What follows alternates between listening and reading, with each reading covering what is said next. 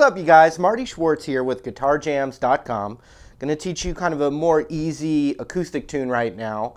I do have a chord and scale book and a bunch of free lessons that are not on YouTube.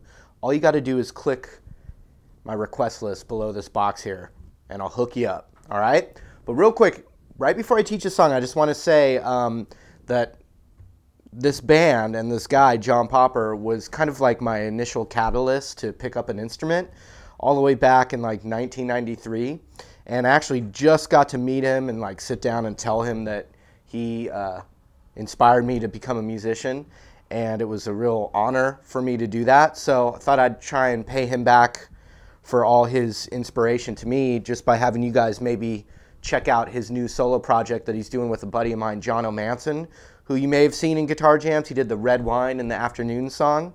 Anyway, Jono and John Popper have this new album out. They're touring right now to support it. I'm going to leave a link for their Facebook page, John Popper and the Dust Gray Troubadours. You guys should check it out. It's awesome.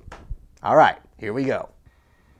All right, so the first chord that we want to learn is called a G major. And what we're going to do is we're going to take our middle finger, we're going to put on the 3rd fret of the low E here.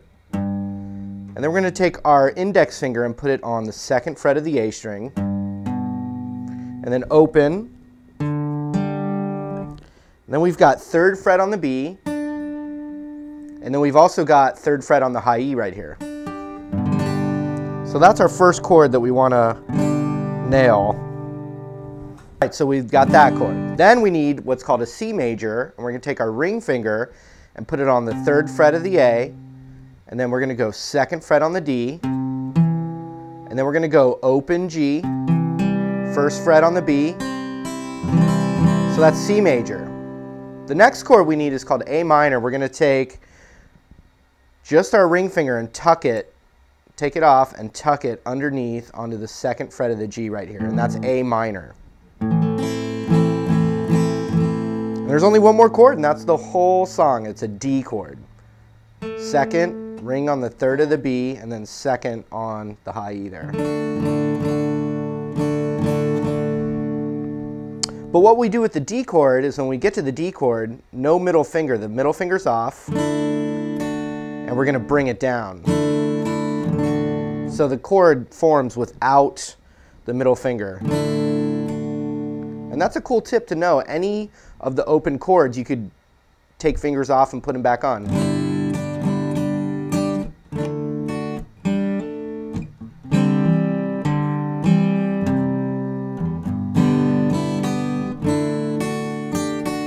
Get the idea. Okay, so we got G, C, A minor, D, D.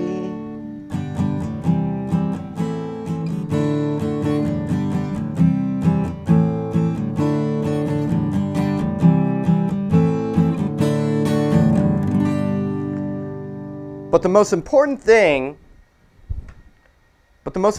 for this, or at least the most challenging thing, would be to nail the rhythm. And that's what we're going to focus on right now. So we start with that G chord. And we're going to go down, up, and then another down.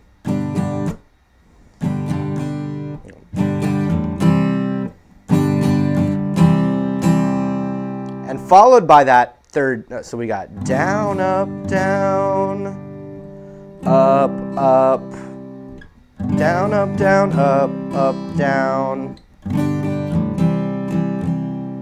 Down, up, down, up, down, up, down, up, down. Down, up, down, up, down, up, down, up, down.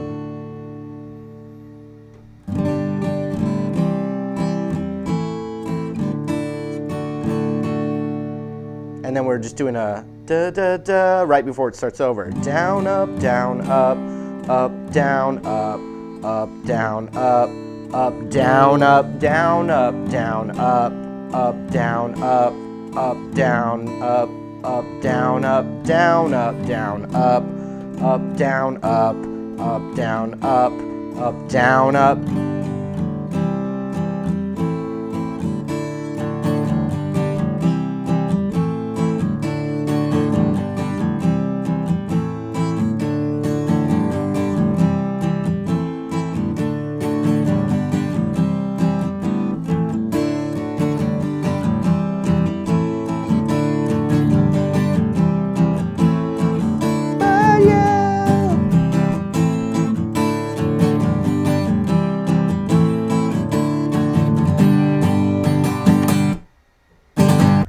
right, that was the lesson. I hope you had fun.